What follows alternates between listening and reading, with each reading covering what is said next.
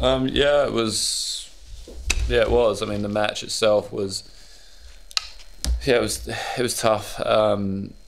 You know, physically, it was hard for me, and yeah, I mean, we did pretty well. Obviously, had a few chances in the match, and obviously went up a break in the second, and I think set point in the first set, maybe in tie break. But yeah, it was hard physically for me anyway. And yeah, well, I was fortunate I was even able to get on the court to play. Just wish, yeah, it could have been a little bit better.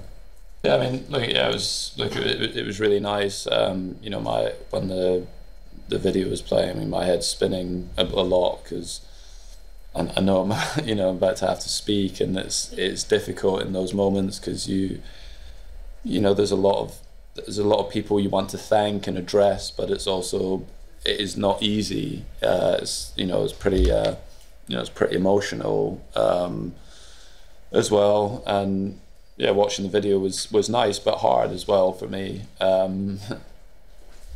Yeah, because, well, yeah, you know that, you know, it's coming to the end of something that you've absolutely loved doing, yeah, for such a long time. So that's difficult, but yeah, it was obviously really nice that a lot of the players stayed. I mean, obviously have very close and good relationships with the British guys that were there, but there's also, you know, a number of players there on that court that I have, well, enormous respect for. Some of the greatest players in the history of the game and stuff. So, you know, it was really nice that they stuck behind, because it was, you know, we did finish quite late, and I know some of them have had matches today and, you know, want to get themselves off to bed and recovering. So it was really nice that they stayed around. Yeah. Eleanor? Andy, what did it mean to you to have two of your girls there watching you? I didn't know they were coming, and then when we were waiting in the locker room beforehand, I saw on one of the TVs that they were there sitting next to my wife, and yeah, it was nice. They've only been to one other match that I played, you know, and sat in the stands before in Nottingham last year, and I didn't know they were there. So yeah, it was nice they managed to make it. Although I think my second, sorry, I should call them by their names, but I always sort of just go in order rather than do it that way. But yeah, our second kid was, yeah, struggling, I think. It was way past their bedtime. But yeah, it was lovely that they were able to come and watch. Jasmine? And you've obviously got at least one more match here, but you had your tributes today. Is that something you wanted and asked for? And if so, why did that feel more fitting? No, it wasn't something that I'd asked for. When I was making the decision around the singles, the club spoke to me and said that they would like to do something after one of my matches here, and you know, I think if I played singles, then would do it, you know, after I potentially lost in the singles. And then it was like, you know, if the singles doesn't happen, we'd like to have the first doubles match. So regardless of the result, yeah, it wasn't something that I said, please, can you do this for me? But yeah, I'm thankful to them that they did it, because yeah, I guess I don't know, like yeah, it's just, I don't know, it feels like an ending to me. Yeah, and whether I deserve it or not, you know, I don't know, but they did a really, really good job. John? I just wondered, we've heard a lot of people talking about like, what your legacy will be. I just wondered like how you would like to be remembered, and if there's one thing that you're kind of most proud of.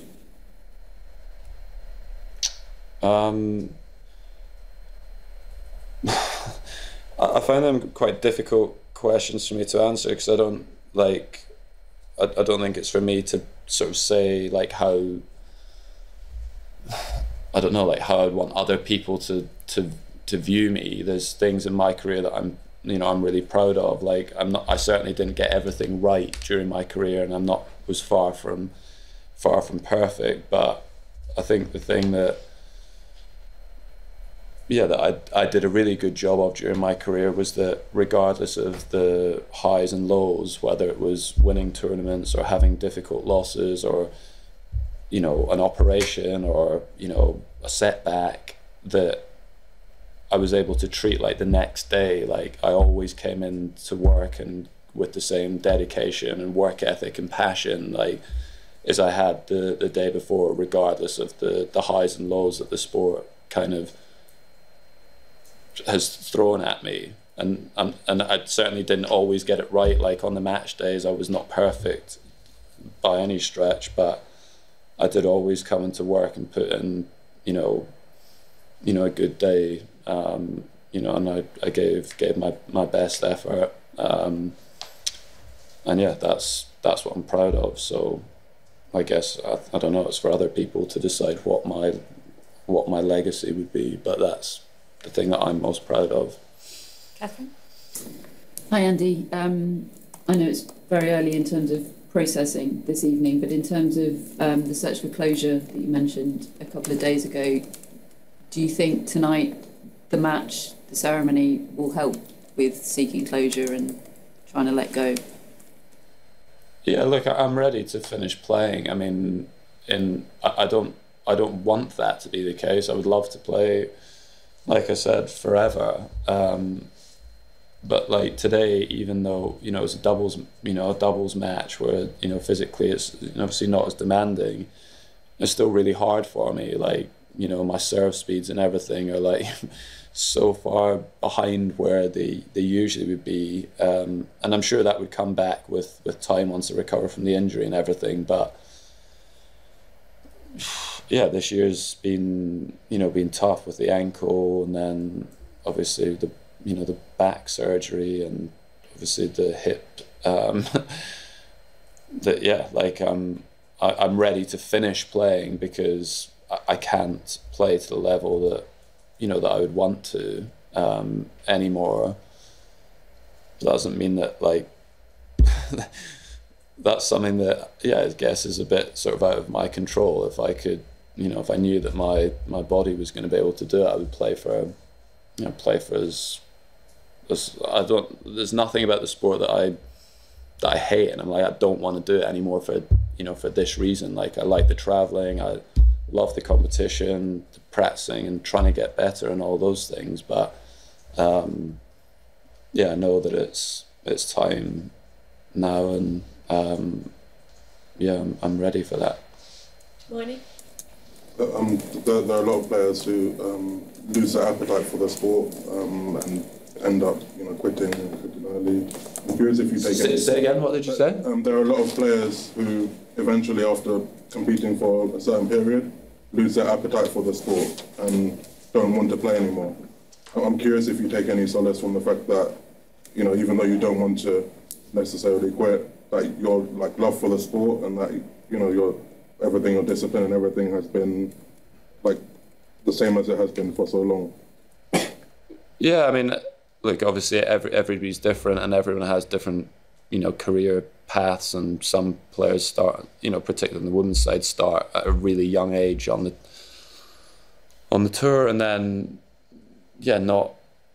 I've also been really lucky in the sport as well, like in terms of the results and everything that I've had, and that's not the case for everyone. Like a lot of tennis players live quite a different life. If you're playing the lower levels of tennis and stuff, it's it's really difficult. It's financially is hard and can be really, really lonely at times. And I've been fortunate to have team around me. I've had family on the road. My brother's always been with me, and parents, and have travelled a bit and stuff. So yeah, everyone has different journeys, and I've always loved the sport, and I've never fallen out of love with any parts of it really. I've gone through difficult periods for sure, but like I said, I would always wake up the next day and it's not like I'm not touching a racket again. Like I don't want to pick up my rackets for a week. Like I was always desperate to get back on the court. So yeah, never lost that. Matt? Andy, Novak keeps coming in here and he keeps saying, like, I think he could probably play singles again next year. I hope he does. I don't know if you've heard that. When you do hear that, I mean, first of all, what do you think he's doing? You think he's like challenging you to try and give it a shot, or and when you do hear that, do you get tempted and think like, well, if I'm rested after 4 months, maybe my body's going to feel better? I mean, mind go to places like that. I mean, like I was, you know, before like what happened in Miami, like I was starting to play good tennis, and then, you know, at Queen's, you know, so you got through the first round there. Like I can still win matches at this level, and there's no question that if, you know, even with the physical issues around the hip, that I'm, you know, was still able to compete at the highest level, not as consistently as I would have liked, and certainly not having the results that I would have wanted. But yeah, I mean, I could definitely still win matches, you know, here on, you know, on the grass, you know, once I'm recovered from the back injury. But I don't want to do that now. So yeah, I know I could do it, but I have no plans to play singles again. Yeah, to be honest, I really don't remember that much about the Australian Open one. Just that, yeah, just it was obviously a bit premature, unfortunately. You know, obviously ended up playing for like five and a half years after that was done. But I mean, at the time I also, you know, I did appreciate it. I was going through a pretty rough time for like I don't know, like a year, 18 months up till that point. And, you know, I'd said to my team, like, after that match that I played, like, if that was the last match that I played, like, you know, I would have been, you know, would have been okay with that. Would have been a, you know, a great way to finish. But yeah, I mean, obviously tonight, because I knew definitively that was going to be the last time that I'm playing here, it was, yeah, I don't know, like the build up to the match and everything, like the last week and everything's been really emotional for me. Like every time I was sort of on my own, you know, I found myself getting a bit, you know, emotional and thinking about it and everything. And so yeah, I mean, they did a really nice job this evening, and you know, I'm glad that it's done now. And you know, obviously try and enjoy the, you know, the mixed doubles in a couple of days' time, which should be fun. And then yeah, got a family holiday planned after this, and then got the Olympics, and then that's it. Okay, I think we'll wrap up there. Thank you very much, everybody. Thank you. Harriet Dart will follow.